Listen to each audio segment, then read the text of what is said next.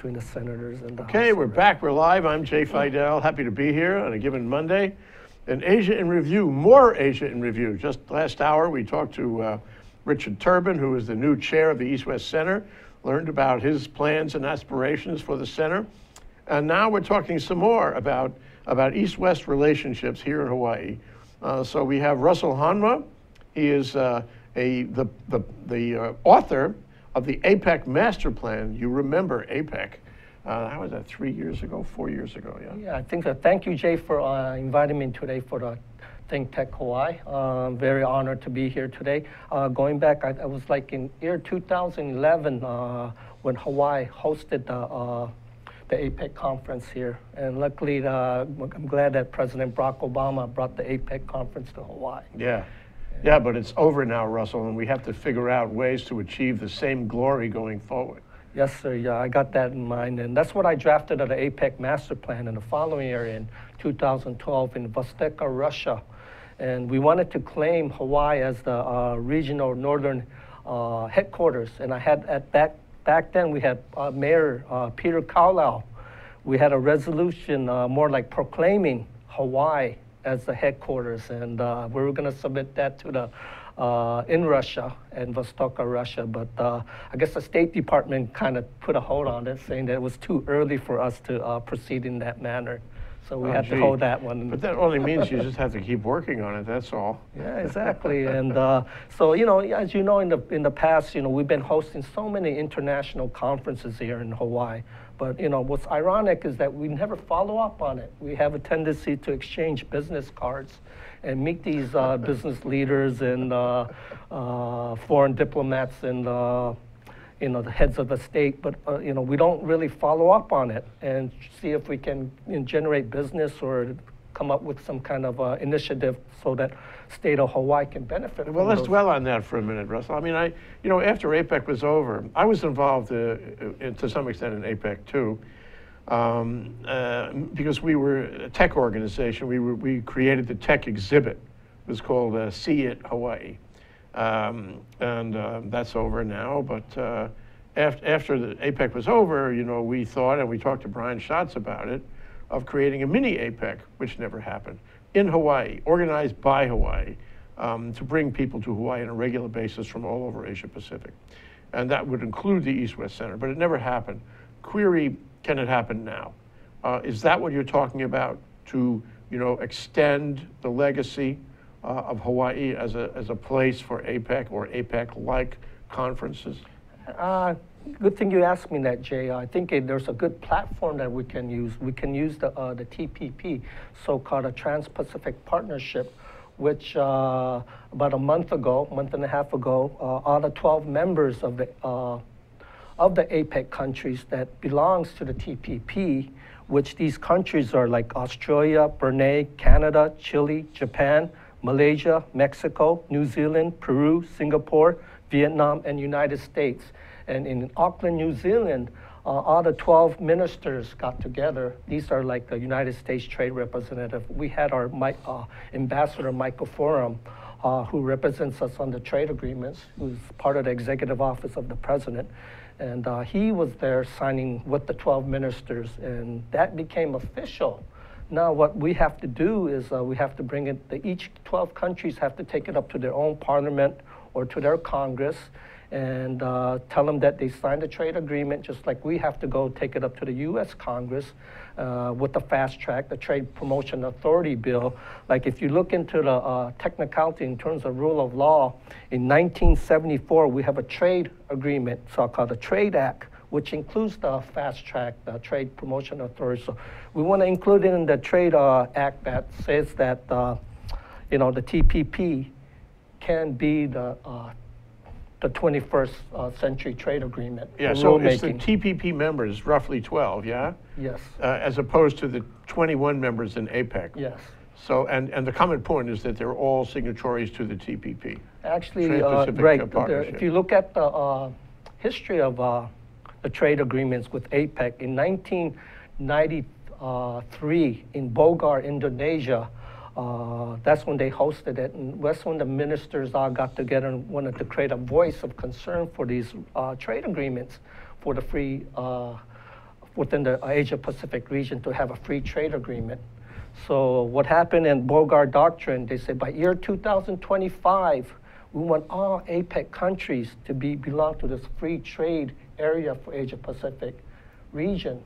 And so I brought this idea of, matter of fact, I had a resolution which I helped draft through the state legislature this session, both the House and the Senate, making Hawaii the headquarters for TPP. That's on the table. You yes, have that here. Matter of fact, I have one here on Senate concurrent number 133, and I have a House concurrent resolution 153. Yeah.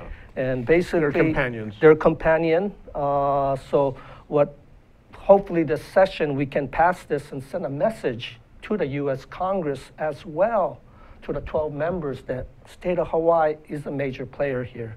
We are the gateway of Asia, yeah. and we are willing to host this. Yeah, but on an ongoing basis or just once in a rotation? Actually, we eventually going to have a Secretary General here, like you said, having a mini APEC kind of thing, but this is more geared towards a trade agreements, yeah. which creates businesses to come here. And that's different than APEC in the sense that all the parties in this, in the TPP agreement, TPP group, would be signatories to the TPP. Yes. That brings them together. Yeah, because APEC has so much diversity. Yeah. They're like United Nations in a way, yeah. where they have different committees, or they gotta look into different measures like healthcare, environmental issues. More than trade, much more than trade. Trade and facilitation, how you're gonna do the import-export and with the customs regulation, clearing between non-tariff and tariff barriers here. Okay, let's talk about TPP. Tell the people what it is and what it's supposed to do. Okay, TPP is actually it's a free trade agreement. It's a regional trade agreement with 12 countries, which Japan became a member, the last member. I know there's other countries that want to become member. South Korea wants to become a member. Philippines want to become a member. Even China is showing that they want to become a member, even Taiwan. And so all these APEC countries want to become a member of TPP. And so what it does is there's a group of more like it's a next caliber, it's a high caliber trade agreement for the 21st century. It's not only just import-export regulations, but this can involve trilateral partnership with 3 or 4 countries to host a joint venture kind of projects. A good example is like mining for natural gas, or offshore drilling for crude oil. So not every deal is between all the 12. Some of the deals are just between a couple of the 12. Yeah, that can be possible, Yeah, but you have to set a terms and condition, the rules. What are the rules relating to duties, for example, tariffs and the like? Okay, each country went out before. This was mentioned in my APEC master plan I drafted, because I know there's going to be some ramification coming out of it. So you got to come up with a bilateral trade agreement first, country to country. Mm-hmm. So when country to country has this bilateral trade agreement, they understand the terms and conditions, which commodities, which resources, how the investment service is going to be applied. And then they got to go with the 12 members got to agree up in a bigger picture. And based on... They adopt what the smaller group decided on. Yes, but they have to meet the WTO's requirement. There's a big umbrella, World Trade Organization. Yeah. They have all the trade agreements with the terms and conditions. So you can Google that and get the scheduling and the actual trade agreements all about. So this would be what, tariffs? Yeah, tariffs. It could be partnership. Joint ventures, more like even with healthcare, coming up with a universal healthcare program for these 12 countries.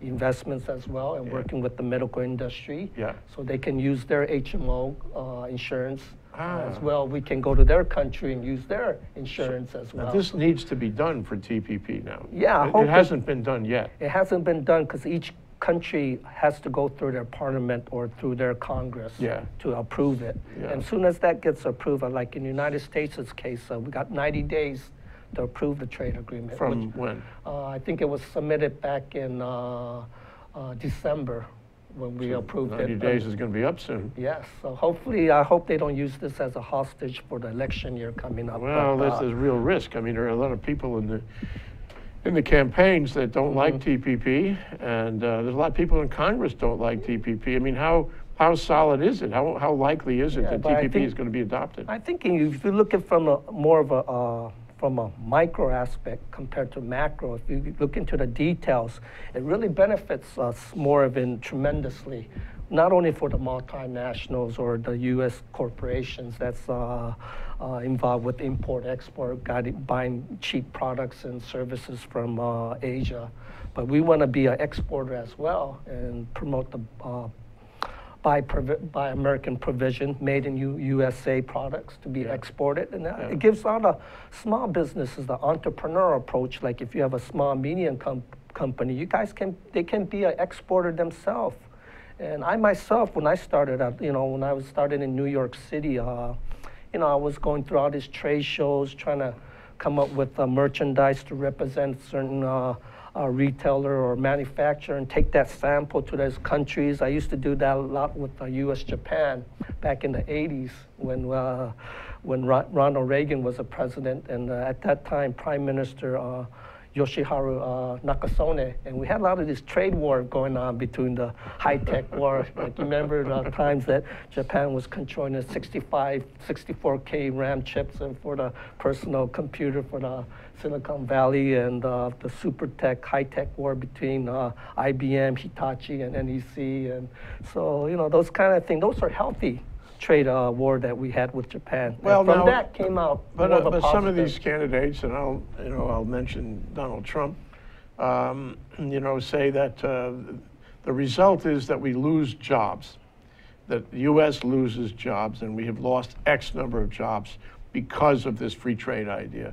Now, I know which side of the fence you're on. That's clear. But, how do you answer them when they say we lose jobs?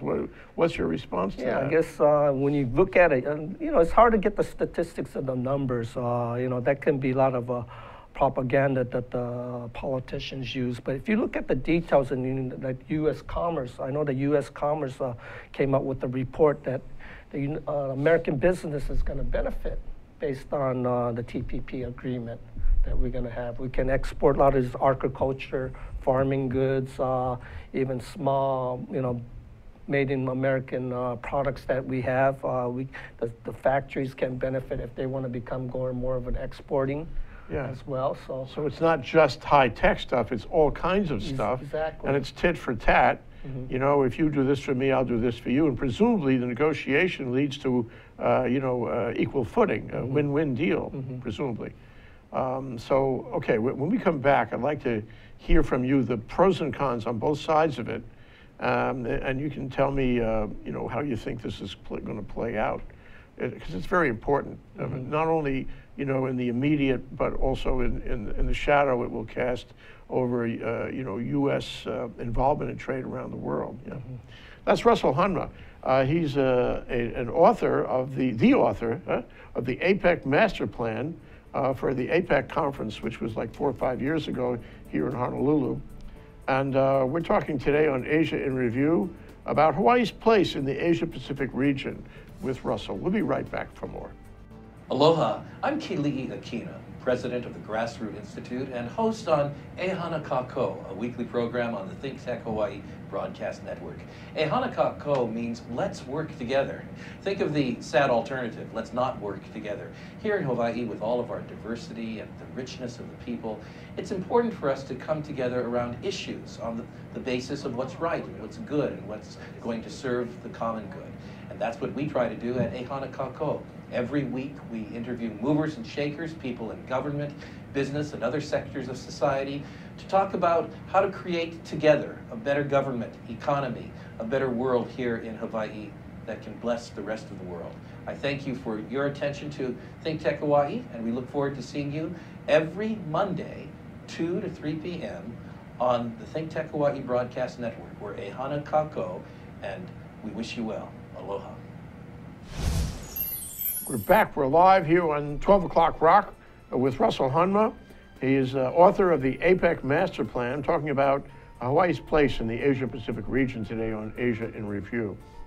So Russell, give us the pros and cons. Try to stand aside from your own inclination on this.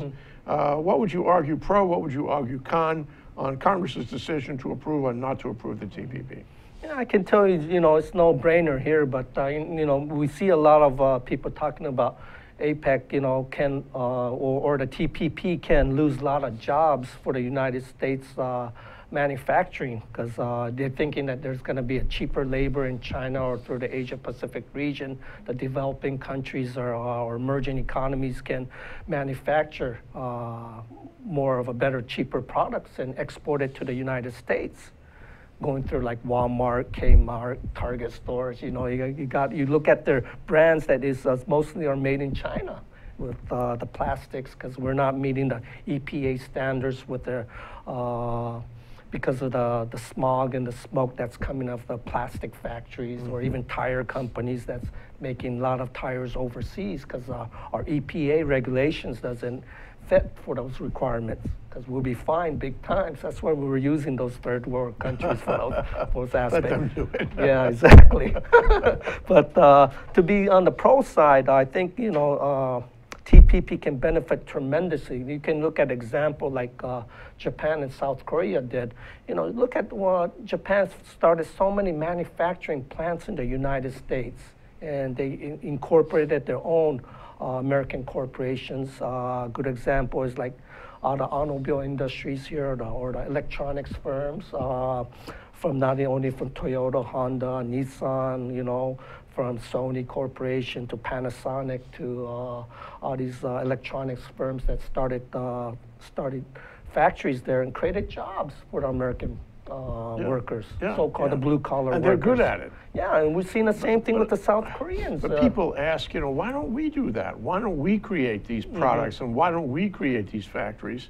What's happening is a foreign company, whether it be from Asia or Europe, comes in and builds their product here, uses our labor and our market, and sometimes it's something we could do ourselves. Why don't we do it ourselves? Exactly, Jay. That's where TPP comes with the partnership, with forming this joint venture kind of consortium with trilateral or multilateral trade agreement. We had 2 or 3 countries together and start up a factory in the United States and build it and re-export it out.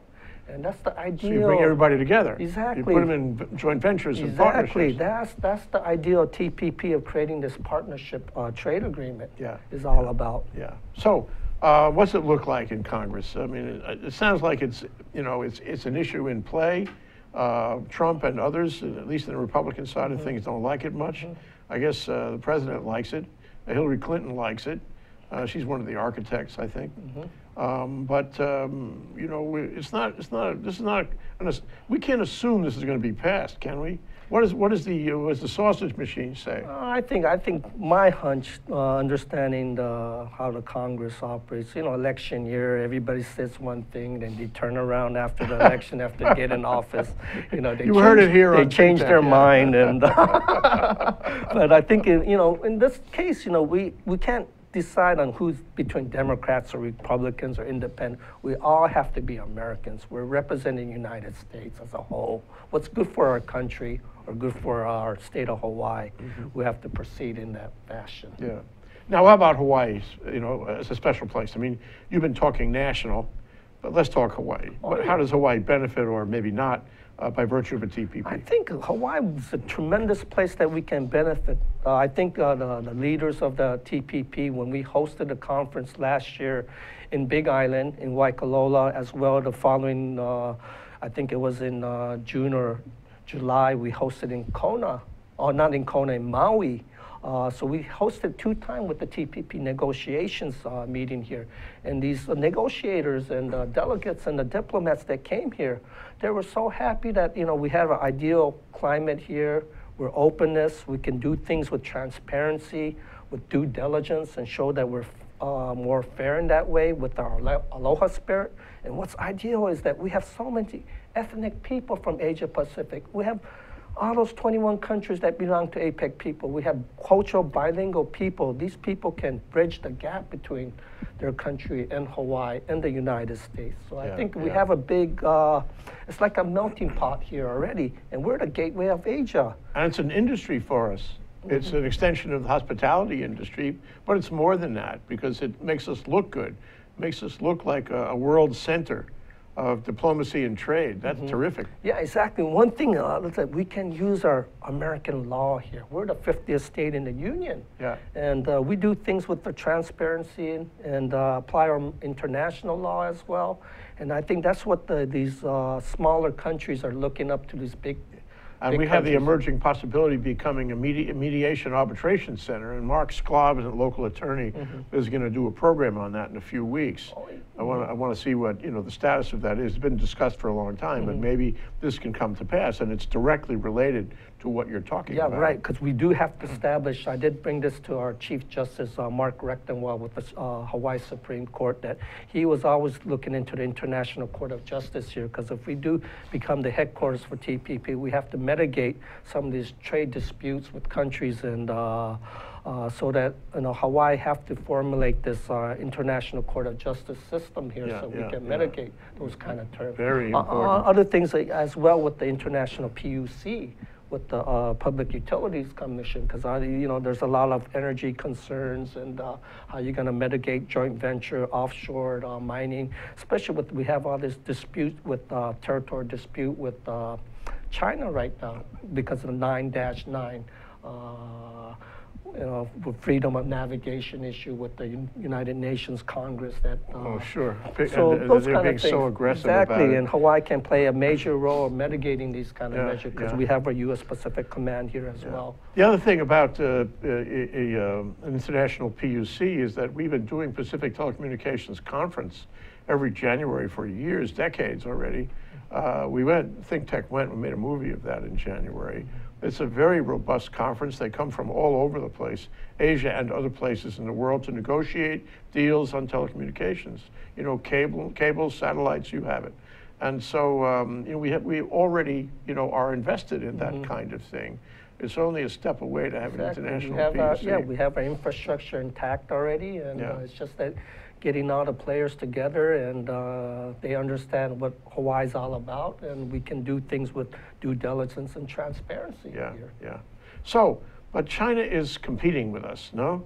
You mentioned before the show began, I wasn't aware of RCEP. So we have the 12 partners of TPP, the Trans-Pacific Partnership, but then we have RCEP. What is that, and what is China doing with it? Okay, I can tell you about RCEP. It stands for Regional Comprehensive Economic Partnership.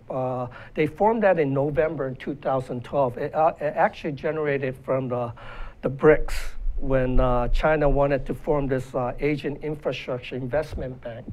Tell about BRICS. The BRICS is it involves 5 countries: Brazil, Russian Federation, India, South Africa, and China. I remember remember back in 2013, was it? Or when Brazil hosted a World Cup in soccer? Yeah. And that's when China went over there, and they're getting Brazil to formulate this BRICK, we call it BRICS. And they needed to orchestrate a banking system, so that's when they formulated that Asian Infrastructure Investment Bank, which China invested $50 billion, and they're asking other countries to join in, which United States and Japan is not a member of AIIB. Could we be? Actually, we can be, but we just want to make sure that, because the United States has the World Bank that we sponsor, as well Export-Import Bank, and Japan invests on the Asian Infrastructure Bank, which is located in the Philippines. This all sounds like a competing soft power. In other words, as a matter of foreign policy, we want to have soft power everywhere, want people to like us, we want to do deals with them, help them out in times of distress, weather, other calamities. China does the same thing. China sees what we do. China makes investments in all these places. China tries to bring together groups, does trade deals, and competes with us. And sometimes they do better. I mean, we've had a number of shows talking about how China does this in Southeast Asia, for example. and it looks pretty good for China. And query, are we still, appropriately competing with them? Yeah, but you got to watch out for China. I know there's all this for the past 10 years.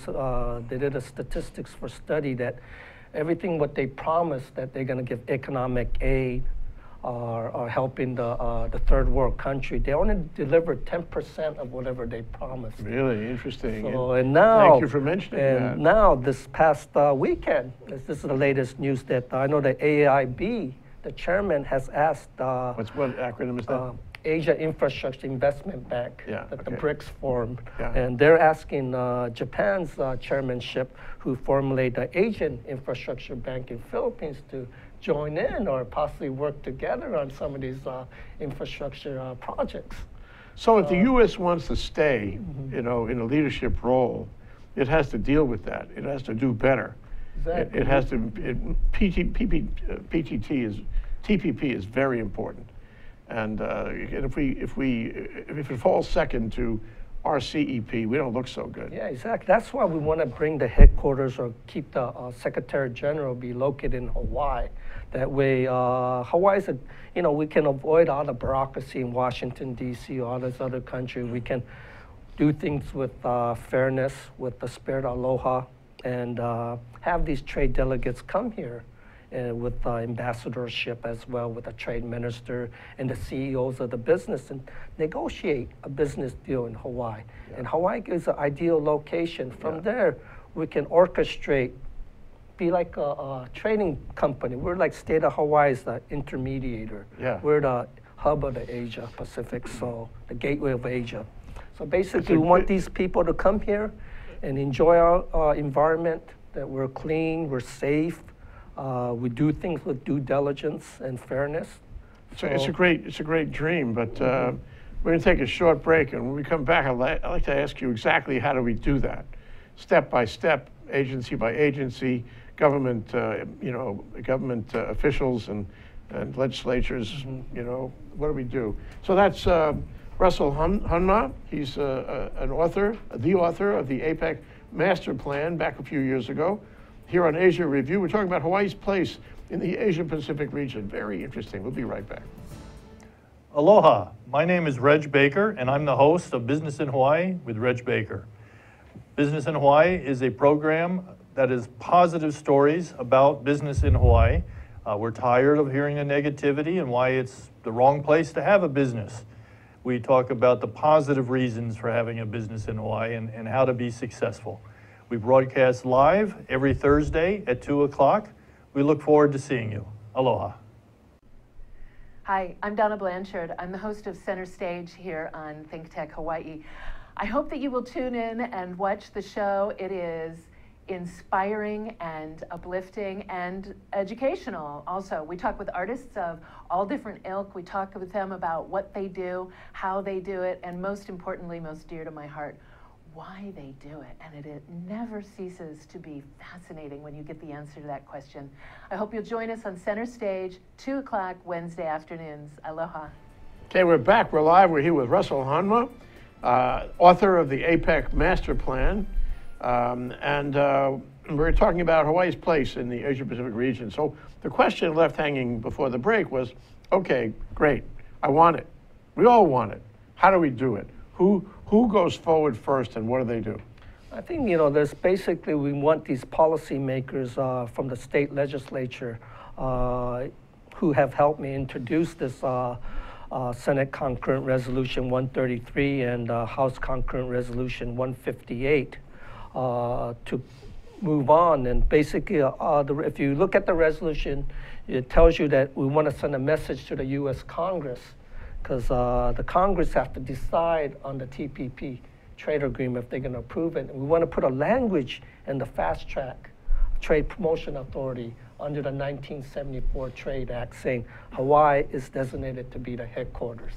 And prior to that, we need to send a message to the 12 members of the ministries that belongs to the TPP members, because they have to vote on it. Yeah, we want them to support this idea. We want them to support it. We don't want to fast track it or work behind their back. We want to, keep them in the ball game, saying that Hawaii is the place. Please This is our proposal. So who leads the initiative? Is this something the governor should be doing? Actually, the governor should, and I brought this up to Governor David Ige and his staff members that we need to send a memorandum or some kind of message. I think the resolution calls for it to be resolved at the end, where it says whereas, to be resolved. We're going to ask the governor to write up a memorandum and hopefully send a message to all the leaders of the TPP as well the Congress that Hawaii is willing to host. We want to host this TPP. Was willing to spend the money. Exactly. And, so they asked for federal funding? And other thing is not only the federal funding side, but that will come later with time. First thing is we have to get this in the books. We have to go according to the rule of law and make sure that we're established here legally, and hopefully from we there. We have to bring in the federal government, plus that's Congress, plus all of these Asia-Pacific TPP partners. That's not going to be too easy, is it? Yeah, but eventually somewhere, somebody or some country is going to be the TPP headquarters, and possibly and have a Secretary General. Yeah. So timing-wise, I think if we show effort with the community's help, with all the environment, with the Chamber of Commerce here, the Ethnic Chamber, the airlines, Hawaii Tourism Authority, the Hawaii Hotel Association, anybody, the small businesses as well, we can all benefit together tremendously because, being in Hawaii, we have all this ripple effect that affects from businesses that comes from us. So I think if we can get the investment, hopefully if we can have like a World Trade Center here and designate that as a World Trade area and do all the trade negotiations in there. And the thing is, I was thinking in terms of the mechanics side is that we can run it like a duty-free shoppers at airport kind of concept. That's a foreign trade zone. Yeah. And anything that we negotiate the business deal, we're going to help manage the trade agreement. The state is behind it. Yeah. And hopefully we can get a management fee. And maybe we'll generate enough revenues to put it back in the general fund. And if that happens, all those import-export that's going between Asia and United States, and we manage it all. We can be the wealthiest state in the whole nation. Well, that's the bottom line. Hawaii wins 1,000 times with being the headquarters. There's no downside to it at all. And it brings with it all kinds of other deals and possibilities. Exactly. It makes us headquarters for more than TPP. It makes us a headquarters community. Exactly, and we can be the leaders of the 21st century here. Yeah. And we can groom the young keikis coming up. And just today I was at the legislature with the Charter Commission. I was talking to the school that, hey, you guys could start some kind of international school for the youth program, not only up in college level, but you guys got to orchestrate it in a fashion where that we're educating the youth and the keikis to be more international and learn about the geography, learn about what's going around the countries around Asia. So what kind of, what kind of response are you getting from the legislature on your companion resolutions here? Oh, actually, I had a hard time educating them, but I did educate for the past 3 or 4 years. I've been sending them a lot of emails and periodicals and a lot of my write-ups and the things that I critique. So they're very, the Senate side very akamai about it. And I had a hard time educating the House of Representatives. So, because they're so afraid what the unions and the labor management of the blue-collar workers. But I told them that this is not they're worried about it. They worry about losing their jobs. That kind of and but I told them this is Hawaii. We're in the middle of Asia. We're limited here. Even our labor forces here with agriculture and farming, and we're not going to lose anything more, so we're going to benefit from it. Yeah. And we're going to bring in, because 98% of the goods that we consume here, we have to bring it in from Asia or from the mainland by shipping. And the shipping includes both ocean and air. And ocean has so-called international conference carriers, which conference carriers are the one that's registered, just like airline has a signatory carriers. And they're the ones that's licensed to operate. So do you have champions there in the legislature who are, especially excited about this? Oh yeah, matter of fact, I had to ask our my good friend Glenn Wakai, who chairs economic development, and even a new Senate President Ron Kochi and Kalani English. I guess he took over Gilbert Kalahili's position, because when he passed away, he was chairing the tourism and international affairs. So Senator Kalani English took over his committee, since he was the vice chair of the tourism and international affairs. You know, Russell, I'm sure you were there. It was at the end of APEC a few years ago.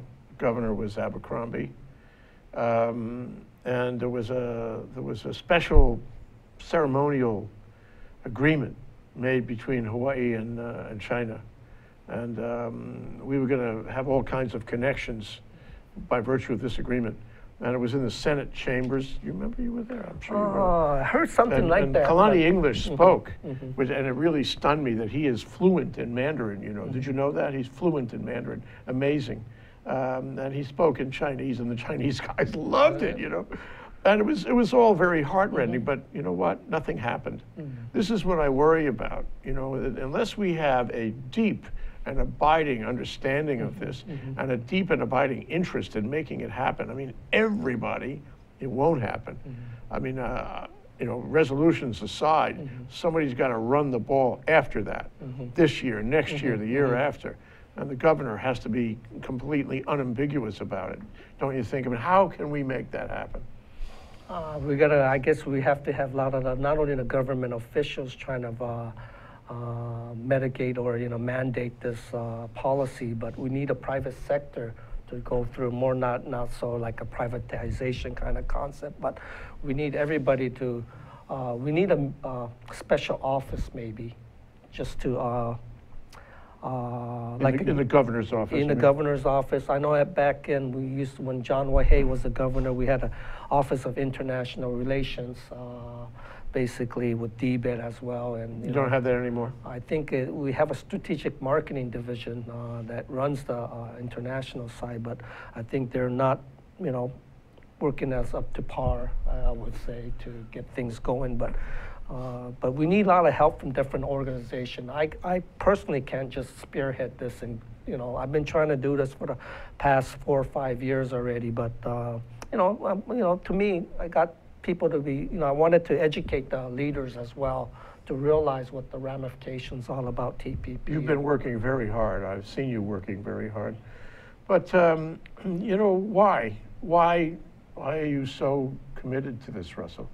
This is Russell Homna. Yeah, really, you know, because I've been in New York City. Matter of fact, I was pretty much born internationally. I was born and raised in Japan. My father's from Hawaii. Right after the World War II, he went there. He was stationed in Japan because he was with the U.S. Air Force at the time. It was Army Air Corps. So he was there for like 45 years. And I seen how Japan, after the post-war, has a so-called economic miracle recovery they had. And, you know, that back then, like in the 80s, when U.S.-Japan relation was one of the 60% of our gross domestic product between Asia and the United States was generated between U.S.-Japan trade alone. So I seen what they went through with the trade barriers and dialogues they had and the hard times they went through, and how they made it better so that they became our #1 ally, partners in Asia. In so many ways. Yeah, exactly. So I can see that with these developing nations that we're trying to proceed with our American influences that and involvement with TPP, that we want to be the leaders of the 21st century here in terms of rulemaking. Yeah. Well, what a wonderful way to devote your time and life. Russell, you know, but you imply that it's not just TPP, it's not just trade, it's not just having, you know, organizations and infrastructure here that bring people together, that Hawaii has a special strategical place in Asia Pacific. And that goes hand in glove. Maybe that's part of the persuasion, to say it's not just TPP, it's not just trade, it's more. Exactly. It's the extension of the U.S. Right, and I think, you know, it's for our future, for our keikis too. They're going to be the ones to carry the torch. You know, we can plant the seeds and we can see it nurture, and they can grow, But, you know, we want to get these so-called, you know, the children of the future to learn about internationalism and what's happening in the Asia-Pacific region. Therefore, we need a president who is an international president, don't you think? I mean, and for a lot of reasons. It's not only Asia, it's Europe too, and the Middle East. It's everywhere. It's all the emerging countries and all our old friends. We have to be the world's leader. And this is what you're talking about is a statement of leadership, at least in the Pacific. But it's a mindset. And I do not understand the rhetoric where some candidates get up and say, we don't need any of that. We don't care about that. We're going to be king of the hill no matter what. I'm not sure that's true. What do you want in your president going forward? I think we got to show that we can meet them halfway at least. And I think that's what the Asian countries are looking at, a sense of direction and leadership from the United States, that we're willing to sacrifice our time to work with them as well. And, you know, from there, they want to grow and they want to learn from us. And there's so much traction that the Asians are looking up to Americans right now. And they want to see that sense of direction coming from the United States. And we need to groom the American leaders to understand what Asia is all about, what Asians are all about, and what their mentality is, why they think that way, why they act like that. And from a Western point of view, we look at them differently. How come they dressed up differently? Or how do they talk differently? Why do their religions are different compared to? But we got to understand where they're coming from. And I'm sure that Asians look at us differently as well, and they're accepting what, we're all humans. We have all our needs and wants. And when it comes down to it, I think having this trade agreement with TPP, or just working with the Asia community with APEC platform, is gonna, bring peace, security, economic development, and prosperity to the Asia-Pacific region. Yeah. Would you come back and talk to us some more about this, Russell? Yeah, definitely, Jay. Okay. I'll be more than happy to, Yeah, one other question is, have you ever thought about running for president? No, I don't think I'm a Japan-born, foreign-born, even though I'm a United States citizen. I got to change the constitution. I think our former governor from California, Arnold Schwarzenegger, wanted to be the president. So You'll have some flack on the debates, huh? That's Russell Honma, author of the APEC Master Plan. Here we are on Asia in Review, talking about Hawaii's place in the Asia-Pacific region. There's much more to discuss. We'll bring him back for that. Aloha.